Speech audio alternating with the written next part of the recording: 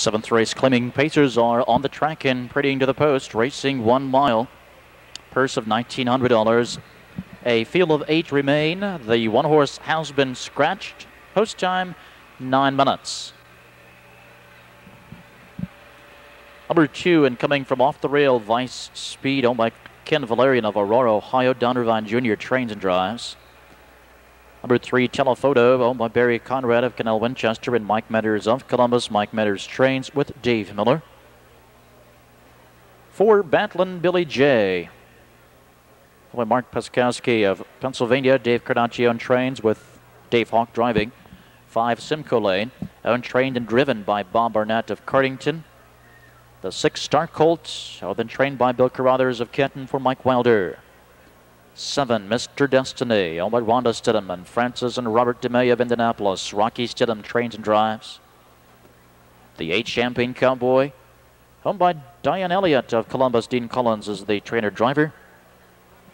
And the 9, Option Package, owned by the Paysum Stables. Jeff Rector, Virgil Morgan, and Lisa Grubich of Ohio. Virgil Morgan Jr. trains. Brent Holland in the sulky.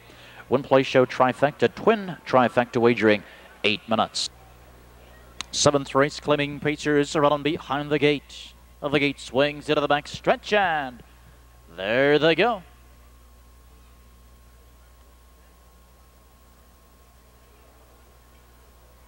They're off and pacing. Mr. Destiny from the outside, far outside, Option Package. Towards the inside, it's Vice Speed, and between horses, Battlin' Billy J. 4-way battle here for the lead as they move into the first turn. And 5th at the rail, it's Telephoto.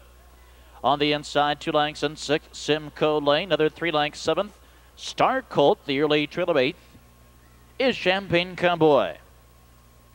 Reaching the first quarter, and Vice Speed uses the inside to his advantage as he has the lead here a half a length. Opening quarter, a brisk 27-4, and Mr. Destiny now to the outside. Mr. Destiny puts a nose in front, takes the lead a half a length, but Vice Speed coming back to the inside. He won't give it up. Option Package with live cover to the outside, but he's been parked every stump. He's 3rd. At the rail, Battlin' Billy J is 4th. And now Telephoto joins the outer flow 5th. He's followed 6th by Simcoe Lane as they reach the half, 57 seconds flat. To the back stretch, out of the outside, it's Mr. Destiny. Vice Speed still there on the inside. Battlin' Billy J getting a perfect trip here at the rail. Is covered up nicely. Option Package to the outside. Is gapping cover 4th. Here comes Telephoto launching his attack. He's now 3 wide, tightly packed here. And Star Colt coming from far back. As they race into the final turn, they're 3 across, and Vice Speed now a new challenger at hand. Here comes Telephoto. 3 quarters, 126 and 3. And now these two are going at it. Vice Speed to the inside and Telephoto to the outside.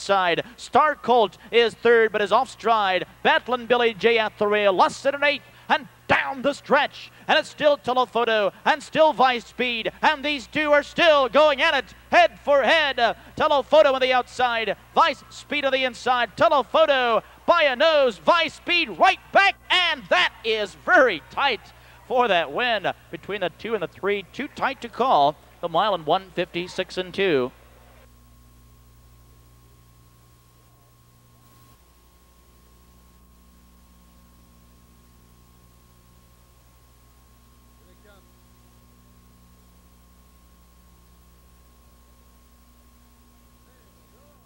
The winner, number 3, Telephoto, 7-year-old Ohio bred son of Sidney Hill from the Racetime Mare Lightship, owned by Barry Conrad of Canal Winchester. Mike Metters of Columbus. Mike Metters trains. Dave Miller in the sulky. First win of the season for the 7-year-old pacer, the mile 156 and 2 5.